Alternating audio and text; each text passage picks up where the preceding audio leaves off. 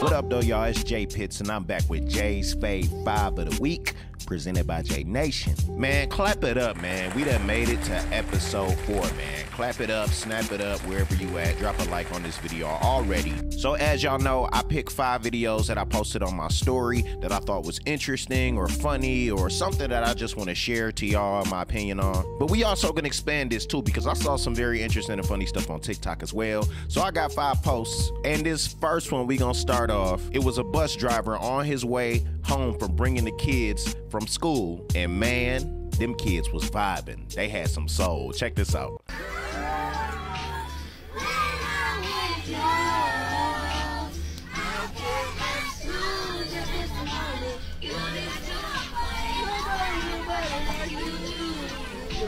That bus driver lit, man. He enjoying his job. Just, you know what I'm saying? That's somebody that you know you can trust. When he get on the bus, he asking everybody how their day going, you know, just having a good vibe. We need more of that in the world. Oh my goodness. For this next one, y'all, man, this one drew tears from my eyes. You know, it's just certain white people that got rhythm, right? Like they not try hards. They don't be over here trying to get an invite to the cookout. But you don't see them, they doing their thing. You be like, you know what?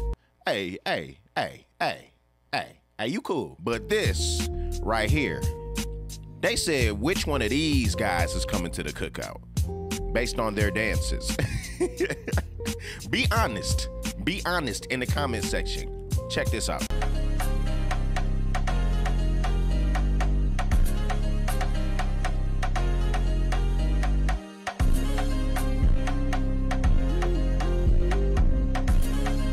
Yo, listen, Jerry, Michael, Brad, I'm sorry, but I gotta reject all of y'all. I do. I don't know about the other people, the viewers, the listeners, but Brad, what was this? What are we doing? And Jerry, stop looking at me, bro. It's not gonna, like, it's something just not right about this. I'm not saying that the movement's not lit, like they not able to like get down, because you know, a lot of people can't get down like that. But at the same time, something just seems off to me. Michael, bro. Michael, why you got the dashiki on? Why you got the dashiki on, Michael? Who you trying to pull? Michael coming to try to get chose at one of these Burna Boy concerts, man. Oh my God.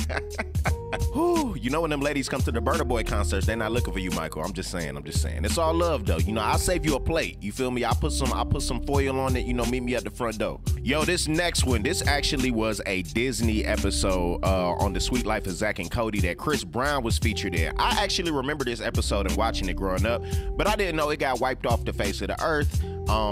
I mean, I get it. A lot of stuff get wiped off the face of the earth when celebs face controversy. I ain't really gonna speak on that, at least today. Shoot, I don't know. But I think Chris Brown is dope, obviously. But check out this clip right here.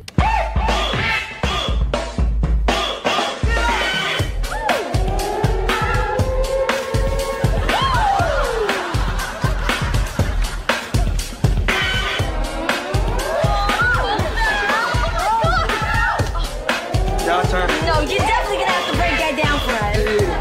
All right, we can do that right here. Man, why every time they did something hip hop in Disney, they brought the wackest beats on some. It's hip hop, it's rap, it's urban, it's black. I'm like, why can't y'all get some actual good beats? The early 2000s had some dope stuff.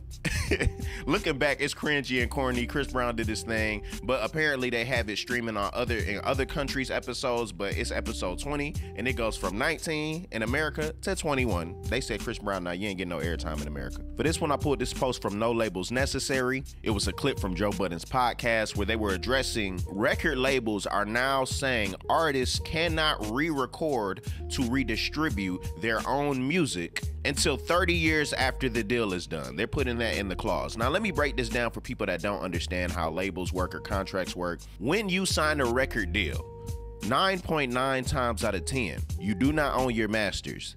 You might not own your publishing. The record label is gonna get the lion's share of the profit. So why would anybody want to sign? Well, usually they hand you a nice fee up front, and if they're gonna give you a marketing budget and you can do shows, you get to keep about 65% of the money from the shows because you gotta pay like 2.5% to your tour manager, 2.5% to your booking agent, 5% to your lawyer, another 5% to your business accountant, and then usually about 10 to 20% to your manager. I think that leaves you with about 65%. But that's that's the bulk of the lion's share of the money that you're gonna get from shows, from sponsorships, from endorsements. And if you use your marketing budget right, you can eat good. But stream side and music sales side, the label is gonna take the lion's share of that. Usually you might end up with 10%, sometimes even 4% of that. So Taylor Swift, you might be vaguely familiar with her background with the labels and just Scooter Braun and how her music was sold and different things like that. So Taylor decided, you know what, I'm gonna go and re-record my entire catalog and redistribute it because I can't use the records that I recorded with the label because they own them. And because Taylor has done this and the fans have come behind her to support and not listen to the old stuff, but buy all the new stuff and stream all the new stuff, which is just the re-recording of her old stuff, and she's made a killing off of it so far, labels are like, oh, no. We need to watch our pockets in the future. So instead of allowing artists to make money off of their own work in the way in which they want, they make it extremely difficult. I think it's trash. One of the reasons why I stay away from labels until I don't need one, because honestly speaking, nothing's gonna be in your favor on a record deal unless one, you're lucky, which is a 1 in a billion. Two, you already popping where you making money to where you don't need a label, so you get to enter in with some leverage and you like, hey, here's how I want it. DDG is a great example of that. And lastly, if you know somebody on the inside, somebody up top that just wants to, usually that means you're a plant. Somebody, the label decides that, hey, we're gonna use this person, we're gonna put money behind this person, they don't gotta do nothing to get to where they at. We got them. Those are favors. Usually you gotta be born into a famous family for that to happen, because if you're smart enough to get you a good record deal, like a great one that's gonna pay you, you probably smart enough to have applied that in other areas of your life that make you money to where you wouldn't be seeking money from a record label, if that makes sense. So yeah, man, this last one I feel like y'all be able to relate to. So I was talking to my wife, right? And we was, getting our little Thanksgiving plans together and everything, who we gonna be with, how we gonna do things. And she was like, yeah, we could talk about that later though, because how long we got till Thanksgiving? I said, next week. She said, next week. And then I seen this meme. Time is slipping away from me. Yeah.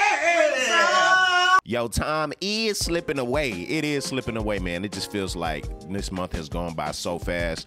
And just so we clear, I don't give a damn. Like, I am not out here celebrating colonialism or anything that happened in regards to the history of Thanksgiving. Not that I care what y'all think, but just to set the record straight, because I'm here for the food. If Thanksgiving wasn't about family coming together and simply restructuring that to give thanks for just each other's presence, like I feel like after COVID, people just wanted to see their family and want to be together and come together and be thankful that everybody's alive. I lost people during COVID. My time orientation and my concept of time has just been trash since that time. But I hope y'all got some good plates coming up next week. And I don't know how y'all do Thanksgiving, but after the day of Thanksgiving, we be eating Thanksgiving for breakfast, lunch, and dinner for the next 3 days. Yeah.